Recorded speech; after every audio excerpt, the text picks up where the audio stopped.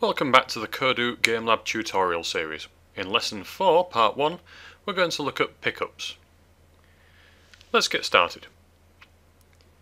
Right, to begin with, we're going to start a brand new world, and as you can see, our new world is in front of us.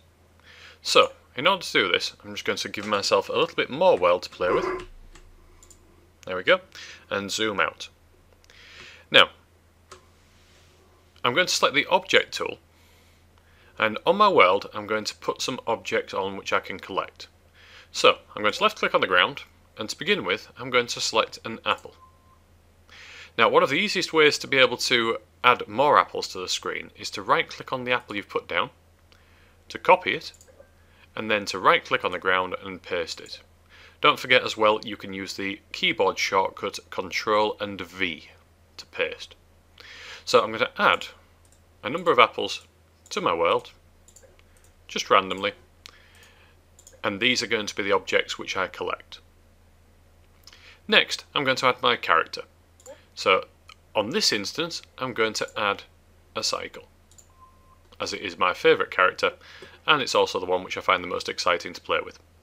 So I'm going to program my character to move, as we did in an earlier video tutorial.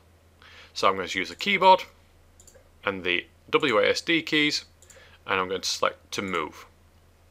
Now on the second line I'm going to look at collecting the apples. So I'm going to say when bumped, and I'm going to select the object which I'm bumping into. So in this instance it's the apple. Then I'm going to select the option to eat, and then it. So when bumped, we eat that object. Let's give that a try. If I play my world and I head towards my first apple, you can see as soon as I touch it, look, it disappears. And this is exactly what we want at this point.